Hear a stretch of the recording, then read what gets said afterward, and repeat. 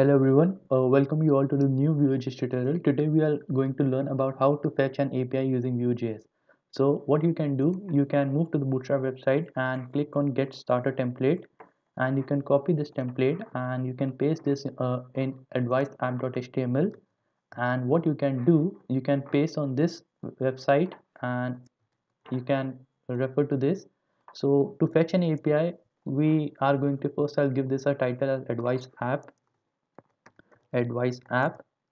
And what I'm going to do, I'm going to use another dependency, that is Axios is very similar to fetch.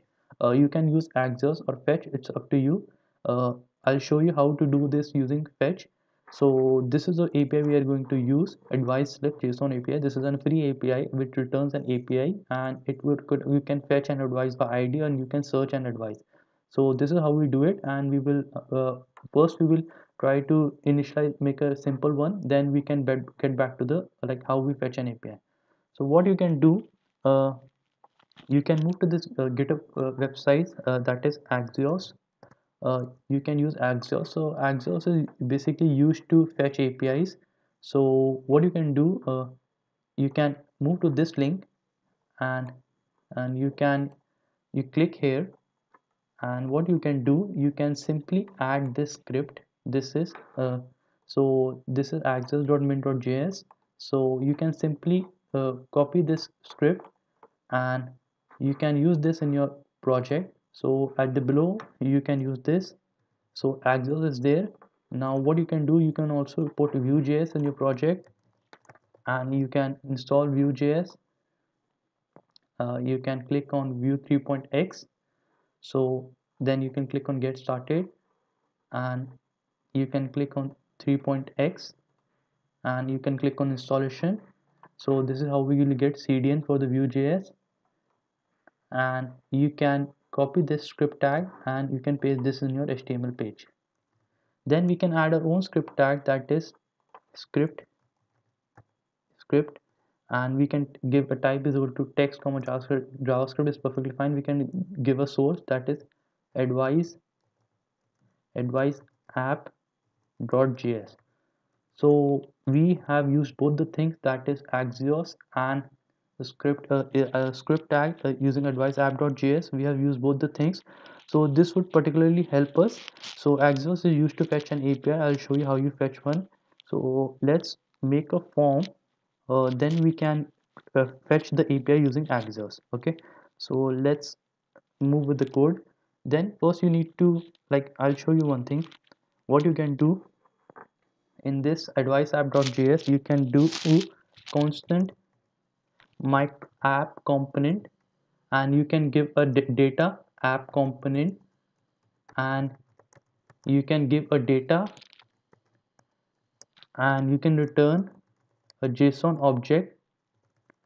Okay, now you can return a JSON object, plus you will have some methods. Methods is going to be one that will say fetch API. Okay, so fetch API is going to be with the method. And what you can do, you can create some data, that is, you can create some null data, that is response is equal to an empty JSON object. Okay, and this is how you will do it. And like, you can do response data is equal to empty JSON object. Okay, now what we can do, we will first fetch an API using Axios, and we can mount this as well, constant my app is equal to view dot create app my app component dot mount. So you can use the mount functionality, and you can give my app as the ID. So in this you can give an div ID is equal to my app. Okay, so this is how we do it. And we, right now, for just the sake that we want, when we open our application, so let me move to this page. So what you can do, you can right click, and you can right click and uh, uh, open containing copy file path, and you can paste this path here. So this is your JS file. Okay, I meant to open the HTML file. You can click on copy file path and you can open this HTML page. So this is how we open the page, and you can right click and inspect element. So here you can see everything looks perfectly fine. We are good to go with our code. So Axios has been installed, and now what I want to do, that when I open my application, so I already want this fetch API function to be called automatically. So for that, what you can do, you can use the inbuilt functionality. There is one more thing, mounted. So mounted means that you call this method automatically when your page gets loaded up or when the component gets loaded up. So we want our response to be displayed automatically as we open the website. So we don't want something to be clicked. So we can call this dot fetch API. So this dot fetch API will be automatically called when we open the page. So for that, what I can do, console dot log we can do mounted. Okay, so this would be automatically called. Let's refresh the page, and here you can see it says mounted. So this is automatically called. This function method has been automatically called as soon as we load the component. So the next, what we can do, we can uh, we can use some response. So let's see how we get a response from the API.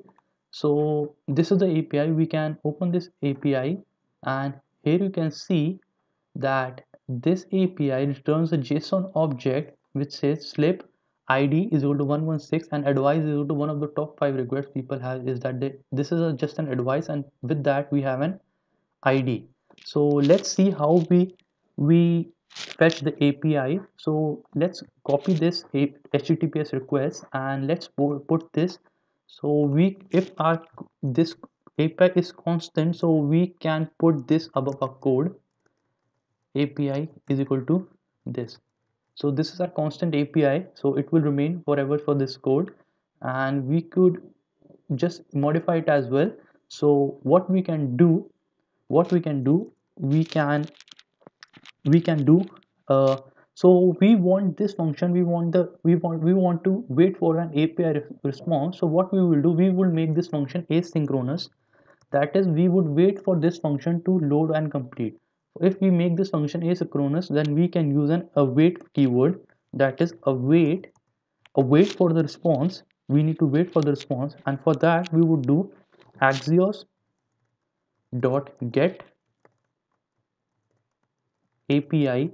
So we are calling axios dot get API, and if we get an API, then we will have two things. That is, then the next thing we will do, and plus catch error.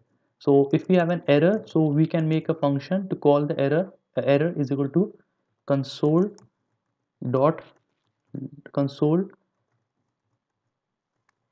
dot log error. Okay, so this would automatically print the error. If there is no error, then we would proceed with the then functionality. Then we would get the response.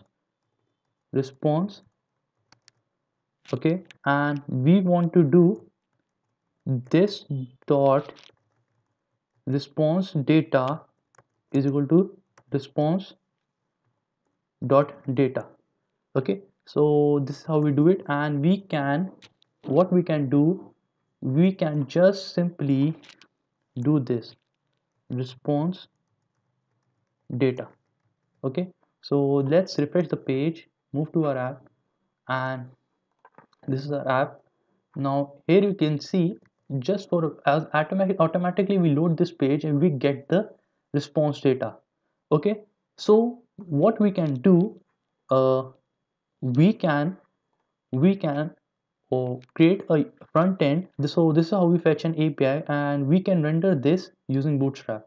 So I'll show you quickly how we do it. You can move to the Bootstrap and you can look for cards. Okay, and in this you can copy this, and you can first give an h1 tag, and you can say advise app, and you can give a style is equal to text, align is equal to center. Okay, and let's refresh this. Okay, sorry, let's refresh this and we get advice app. And now we can create a card. We can paste the card here, and we can remove this image because we don't need it. And we can so we can advice for the day is something. We can call this advice for the day is. And what we can do, we have two things. So this is, we can remove this and we can give 2p class. So one is the id and another is the like we are. So uh, what we can do, like we have a response data, this is perfectly fine. And we can create two things. One is id, so let this be null, and another is the text, so this should be also null. And what we can do, this dot response data is equal to response dot data, and we can do this dot id. Okay, so let me show you one thing. So we have a slip and id, so we can do response dot data dot slip. Okay, and you can do this as well, response dot data dot id. Okay, I'll show you one thing. I'll not make this complicated. This dot id is equal to, I just wanted to show you, so I kept an empty JSON object, response dot data dot slip dot id. Okay, and this dot text is equal to the same thing, and I'll copy this and paste it here, advice, and I'll put a comma here, and here I'll put id and text. Okay, so let me, I think I have done enough for this, and let me refresh. So here you can see you get a card. Advice for a day is advice number, you get 150. Try using an old idea. So this is how you fetch an API, and I have a response this to a card, and you can just make it more simple. Number, advice id, and advice text, and you can just simply, so you can simply put a bold tag around it. So if you want, you can make it bold. So you can also make this bold as well,